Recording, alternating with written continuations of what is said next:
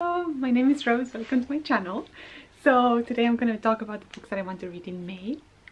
May? How is that possible that it's already May? Anyway, at the very least I'm doing well on my reading channel. I challenge. I don't know how you guys are doing, but yeah, I started very poorly in January, but thankfully I did read a lot. Somehow I think that just with the audiobooks it helps to just fill in those gaps, but my reading goal is higher than it has ever been before and I'm ahead of it, so very happy about it. But anyway, so as always I'm gonna be a bit too over optimistic with how many things I'm gonna read next month, but I feel that that's the spirit of book talk in some way. We always want to read way too much and we buy too many books and we just but it's fine, it's part of the magic. So I'm starting with the books that I received from the book boxes, and this one is actually, I think, an old one, but I still haven't read it, so this one has priority. And look at these edges, they're so pretty, honestly. Like these editions, this one is from Illuminate, is so beautiful. But yeah, this one is about I'm not sure, but what I know about it is that it's about a Scottish inspired folklore, and it's rivals to lovers, perhaps, I'm not sure, but it's more about the magic and the world than the romance, from what I understand. So yeah, this one. Then I did receive the first Fairy Loot adult book, which was The Atlas 6, which I had never heard of until a few months ago, and I hear it everywhere and in so many people's most favorite books lists, etc. So now I'm quite excited. This one is Dark Academia, and I think it's 6 rivals. They have to compete in some sort of magic scenario, and it says clearly like 6 enter and only 5 can survive and leave, so I don't know. And this edition has this beautiful artwork, so this is very nice. This is the Fairy Look edition, but I think that already the Waterstones one is already so pretty, and it has like this, let me see if I find at least one, but this beautiful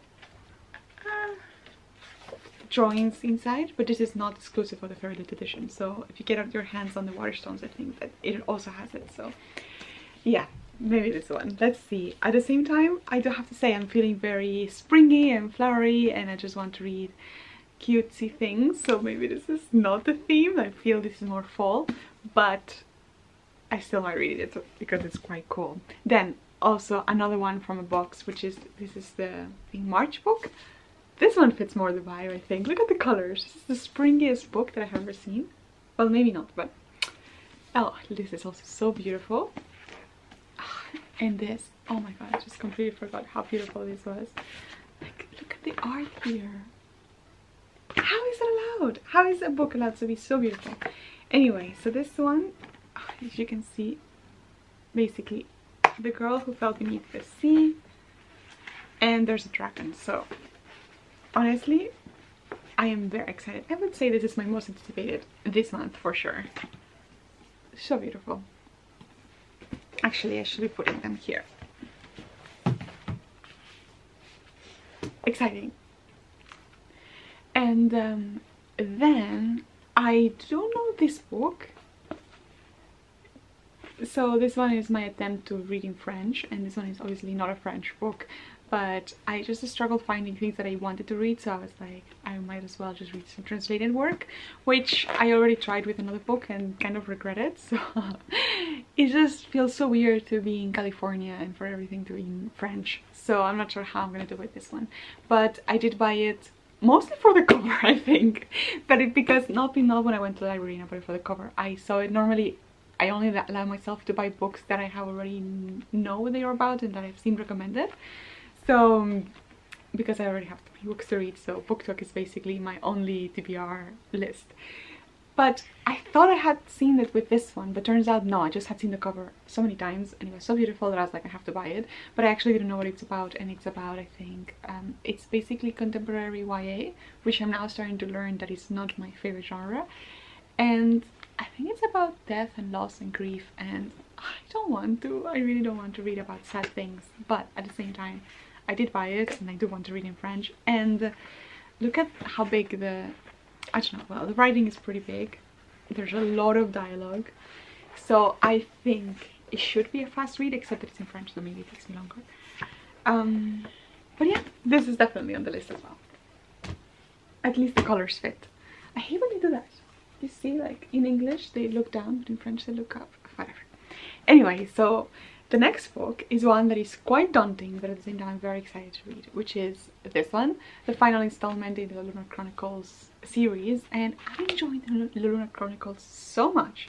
It starts with Cinder and then Scarlet Crest. It's basically a science fiction retelling of fairy tales. First Cinderella, then Red Riding Hood, then what is it, Rapunzel, and then this one is of the White Snow White. Anyway, yeah, so I'm very excited because I'm really enjoying it. And basically how it works is that you start with Cinderella, the character in the first book, and then in the second book they introduce the second character, but you also see of the first character the first book. Then in the third book you have like 3 stories, etc. And in this one it's basically the culmination of all of the stories, and I'm very excited, except that like all of the books are made of this very thick nice paper, and this one I opened it just like, what is this? This is the thinnest little flimsiest thing, and it is a whopping 820 something pages. Whoa. But anyway, I will manage because I really like it, and hopefully if I do manage I can then finish it off with the next one, which is this series of short stories. And I think from what I've seen is that most of them are prequels, and then there is an after, like an epilogue sort of thing. And yeah, these editions are so beautiful as well. Like, and they also have this like drawing here, which is really nice, but I don't want to show you because it has the spoilers.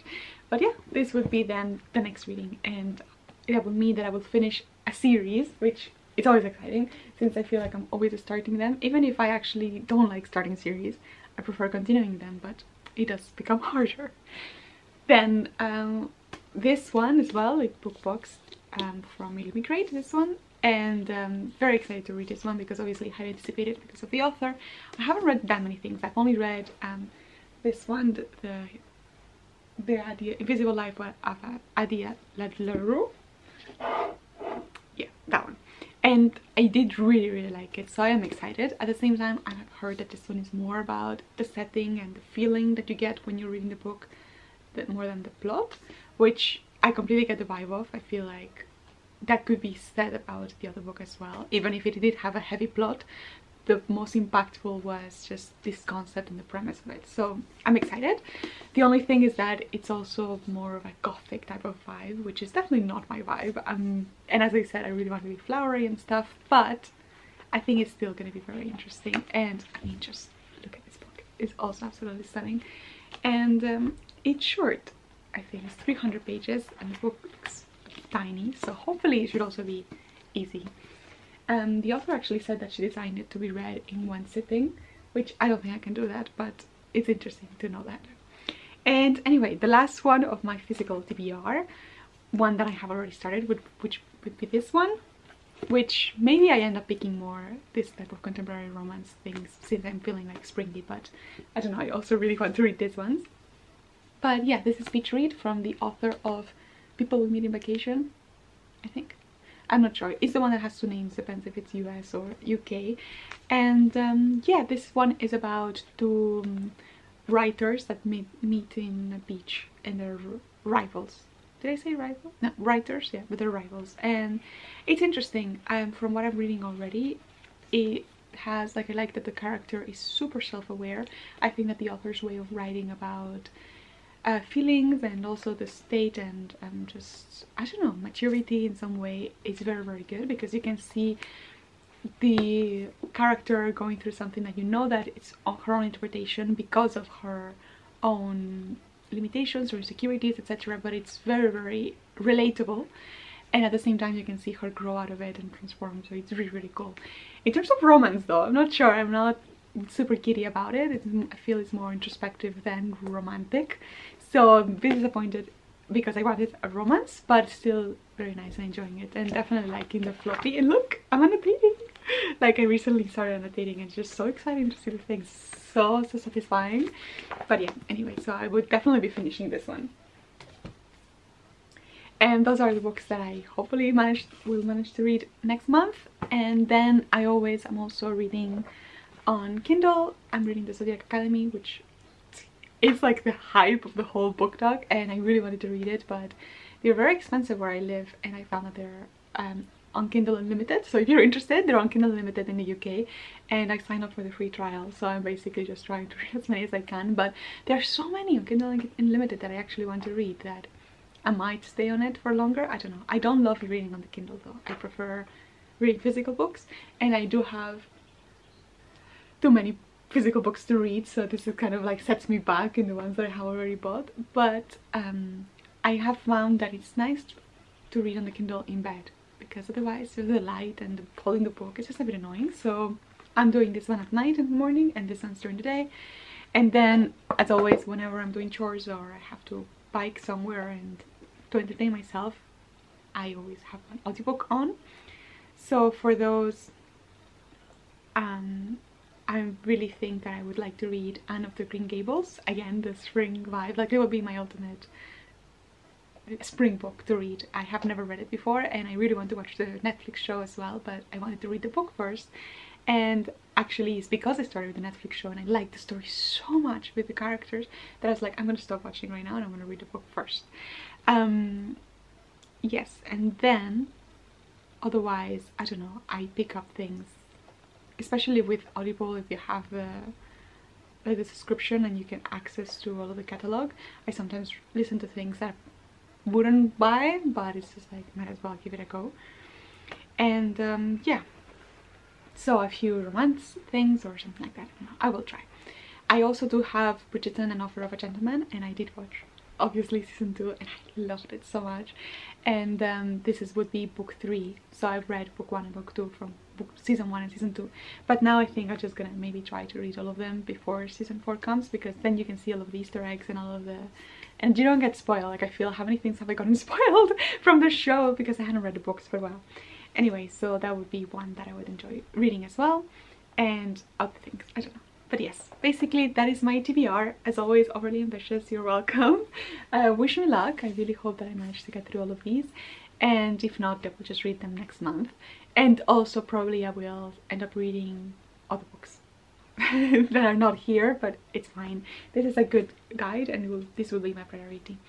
But anyway, I hope you have a good spring and that you're enjoying yourself and that you're enjoying your reading, and I'll let you know how I do at the end of the month. Bye bye!